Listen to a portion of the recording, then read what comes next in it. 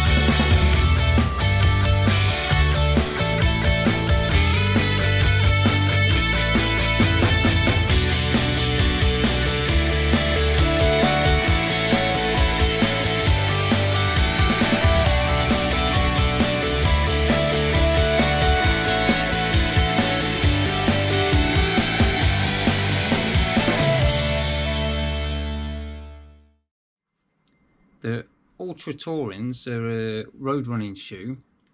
The good thing, or the main thing about ALTRA, is that they've got the foot-shaped toe box, so a nice wide toe box, and they're zero drop, which means that they're a 26mm stack height, and they're the same height in the heel as they are in the forefoot. So it gives a much more natural gait and a nice foot strike, nice wide area for running in. They're great, a great daily trainer. They're nice to run in any weather. I bought these at the end of 2019, so ran through them through the entire winter and now in the really hot weather in the summer here in the UK as well. And they've been a good shoe to run in. So let's get into it, talk a bit more about them.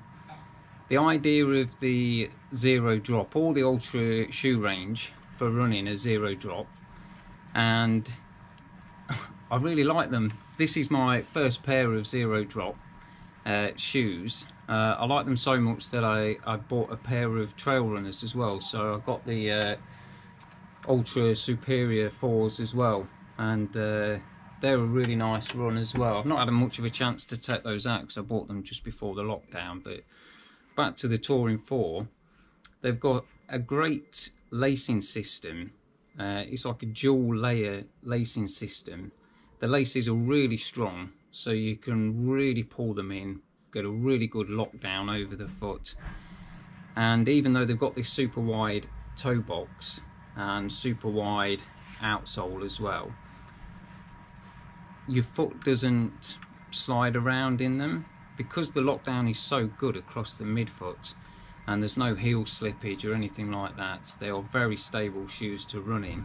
They are a neutral runner, so they're not designed to be stability shoes or anything of that nature. These are TORIN's best-selling road shoe, and I can understand why. The lockdown, I think, is partially due to this lacing system where they've got a layer inside that the laces go through, and then a layer on the outside as a standard running shoe would have as well. This piece of fabric on the tongue keeps them nice and locked in, and they've got a pull tab on the back and on the tongue, so they're easy to get on and off. There's nice cushioning around the and nice padding around the actual ankle and heel, and even though there are quite a few overlays around the heel area, it is a very soft heel, so it's really comfortable. The longest run I've done in these is 52k, so about 32 miles, and they were absolutely brilliant. Really fantastic shoe to run in. Long runs are great, and they're also pretty good on a fast day as well. I managed to shave 15 minutes off my half marathon time in these in February, just before the lockdown, so they're good to go pretty quick in over moderate to long distance. They've got the Quantic midsole as well, so I think this is the first time that they were used, the ALTRA used the Quantic in the midsole, it's a great midsole. I've got about 300 miles, so I've got about 500k in these at the minute, and the wear on them is absolutely minimal. I was a bit concerned because I know that Ultras haven't got the best reputation for reliability, more in their trail running shoes than their road runners, but even so, it's always a concern that they might not be the most durable shoes. But after 300 miles, 500 kilometers, the only wear really is along this lateral edge where some of the raised parts of the tread have worn flat. Other than that, they're looking pretty good. There's no wear at all on the upper. It's a dual layered engineered mesh and no wear at all, which is absolutely fantastic, because not everybody wants to be running out buying running shoes every time, every couple of 100 miles. So it's very nice that they are durable, and I can foresee them, you know, going at least another couple of 100 miles. They've not lost any of the cushioning or the bounce either, which is really good. They don't feel like they're wearing out at all. They've got this lovely insole in them, which has got this sort of ventilated design. So it's got an aerated design, perforations punched through the forefoot and also the midfoot towards the heel, and it just gives a really nice sensation. It's soft, but it's not marshmallow, you know. You still get a bit of energy return from them, so you can still go at fairly quick paces when you need to. But on the whole, it just makes them for a really comfortable fit. I actually went into the store where I bought these from to get a pair of trail runners, and while the assistant was out getting my size, I tried these on and I just fell in love. And so I had to save up some more pennies and go back and get some trail runners a bit later on, which is the superior. These are the 4.0. I know the 4.5 are due out soon, so it'd be interesting to see how they compare. And they did two versions of the Torin 4. They did the Plush and the Crush. This is the Crush. It was slightly lighter weight, a little bit less padding in the insole, and that had a knitted upper, whereas this is a dual layer mesh. So I just wanted the slightly lighter weight. I was coming from some really very lightweight Adidas Adizero sub 2s, and you can see here these have got an 8mm drop, so they're really minimal in the forefoot, and they've just got a bit of padding, bit of boost light in the sole.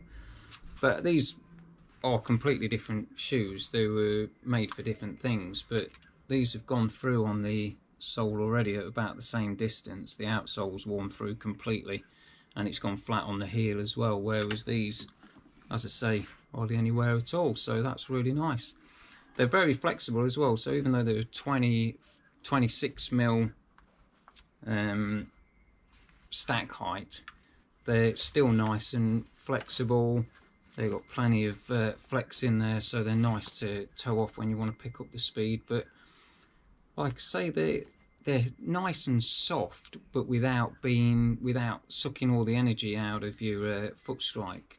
So I've really enjoyed running in them very much. I look forward to putting a lot more miles in them as well. There's one thing that is annoying about them, and that is the laces.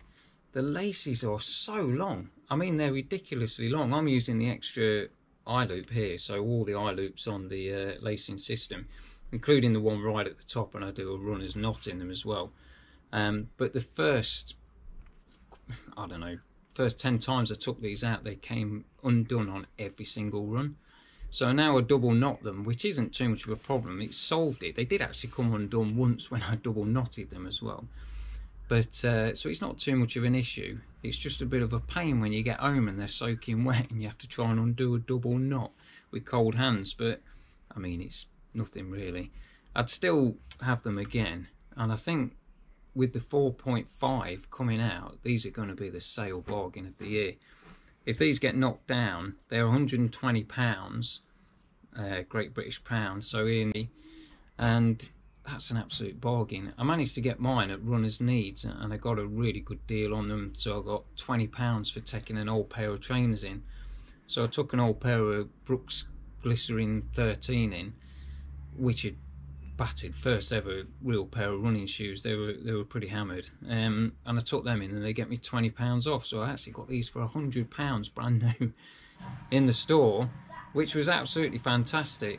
I couldn't recommend them enough. Absolutely brilliant running shoes, and if they go in the sale, I might even get myself another pair. Absolutely brilliant, highly recommended.